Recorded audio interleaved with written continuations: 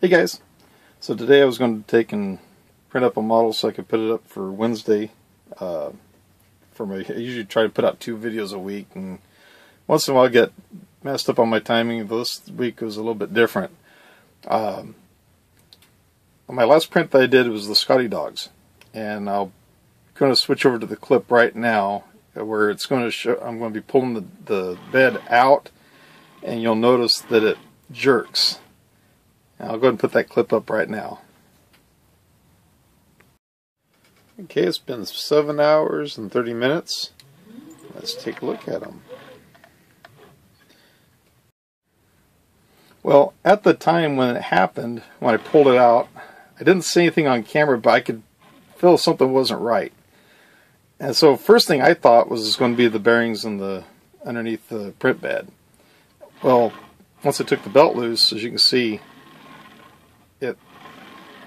you can hear them, but they're smooth. There's no issue there. Turned out what it was is my idler. The 2 bearings were seizing up. It would go like 2 or 3 turns, like maybe a half turn or whatever, and it'd seize up, and the belt was rubbing around on the pulley itself.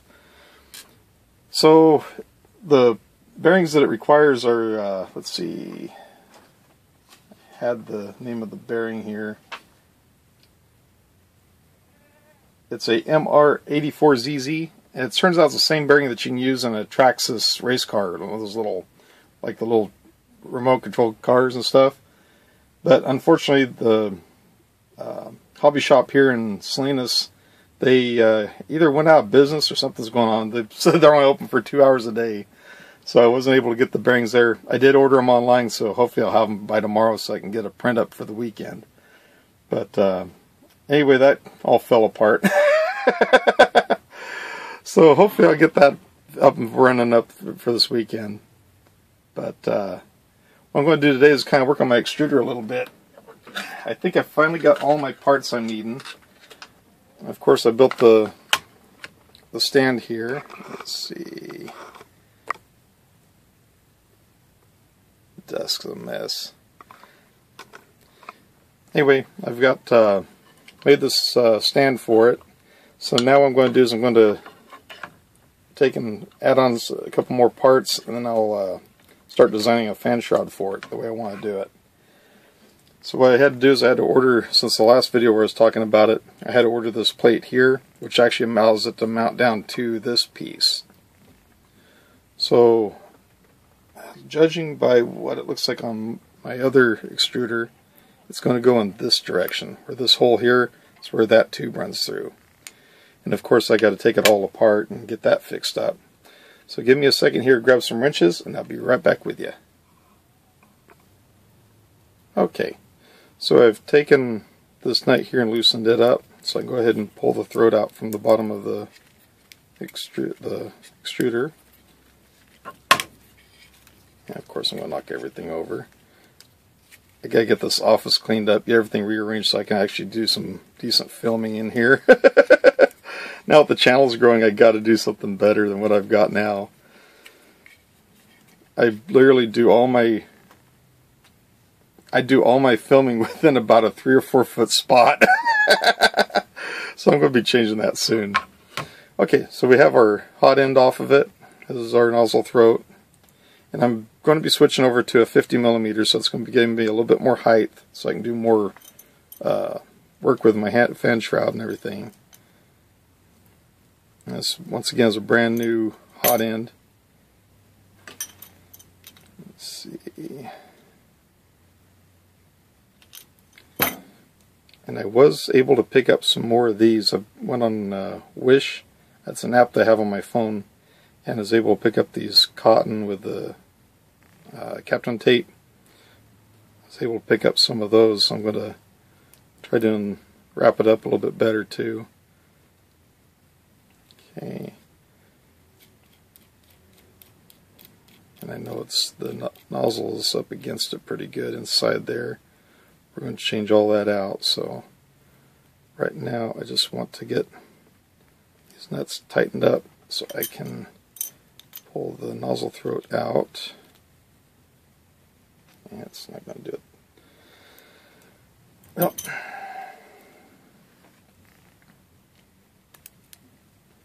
And on the nozzle itself, it's a, how many millimeters is this? 7 millimeter for the nozzle.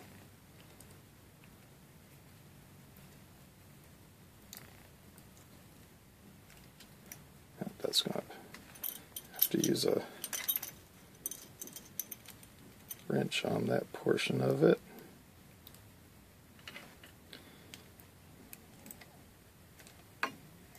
There we go. Now it should loosen up. Perfect. I'll just set that to the side for now.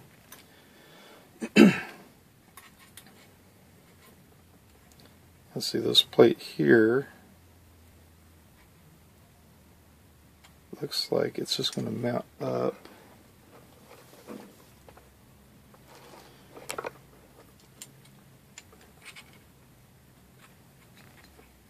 See, it'd be like this, yeah. So I'm going to put one little bolt in here, and then the nozzle throat will fit up inside that portion of it. And then I can put the nozzle throat with the nut to lock it in place. Give me just a second. Okay, so what it is, I found an M3 by, I think it's an M3 by 8. I'm not for sure. I don't think it's a 10. No, it's not a 10. So I think it's an M3 by 8. It's a little bit shy of what I want it to be, so I'll go to the store when I get a chance to probably go to Orchard or something and pick up one that's maybe a 10 millimeter. But for now, that will work. Just kind of get us through until I can work on it some more. I'm just going to snug it up a little bit. Once again, this screws it toward the front of the extruder. Then the nozzle throat fits back here.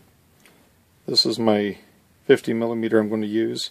Take the Teflon tube portion, have it facing downward away from the extruder. And then we'll just screw that in until it butts up against the housing on the inside.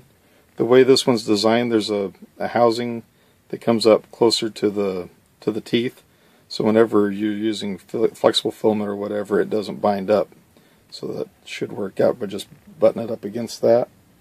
And then what I'm going to do is take a nut and put on that. Let's go ahead and use one of these factory, one of the skinny nuts.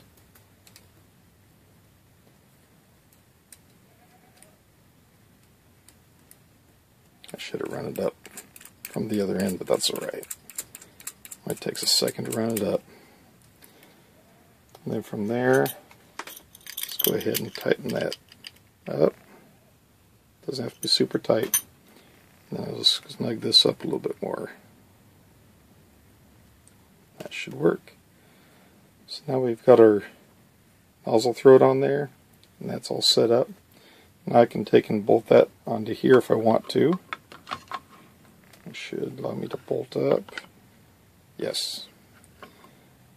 If you watched the video for when I built this stand, I used some longer bolts on it.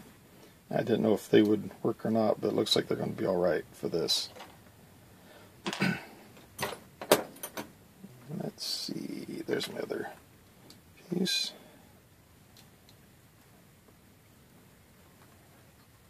I'm just going to put some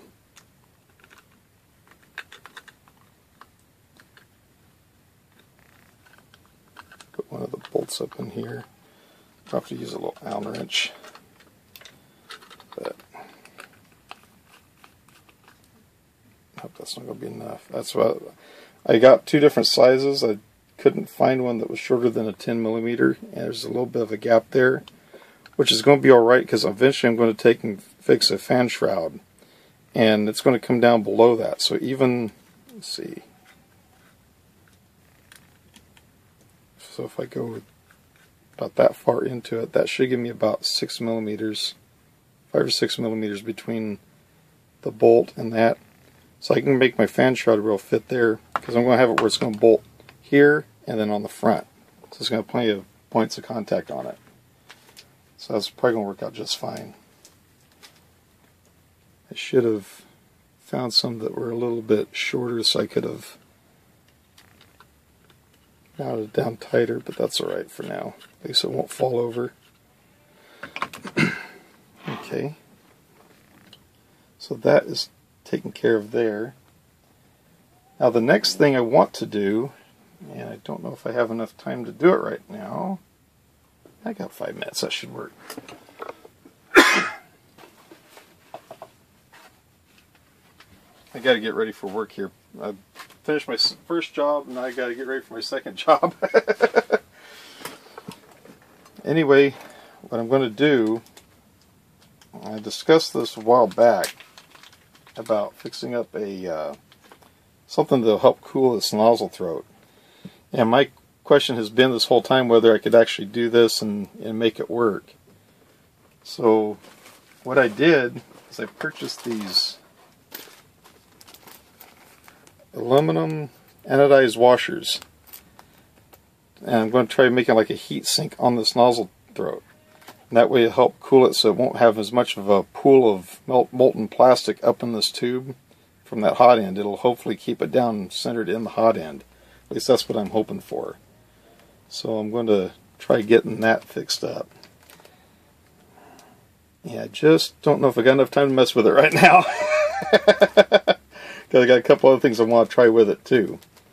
So actually I think right now I'm just going to go ahead and call this video for now, and then I'll depending if I get my printer up and running for this weekend, I might just go ahead and finish it out this weekend and do that in my next video. But anyway, that'll do it for today. If you like this video, please give it a thumbs up. If you like the channel, please subscribe. I apologize for this kind of a video, but kind of everything didn't work out. I really appreciate everybody that subscribed. I believe as of this morning I was at 233 subscribers, I believe.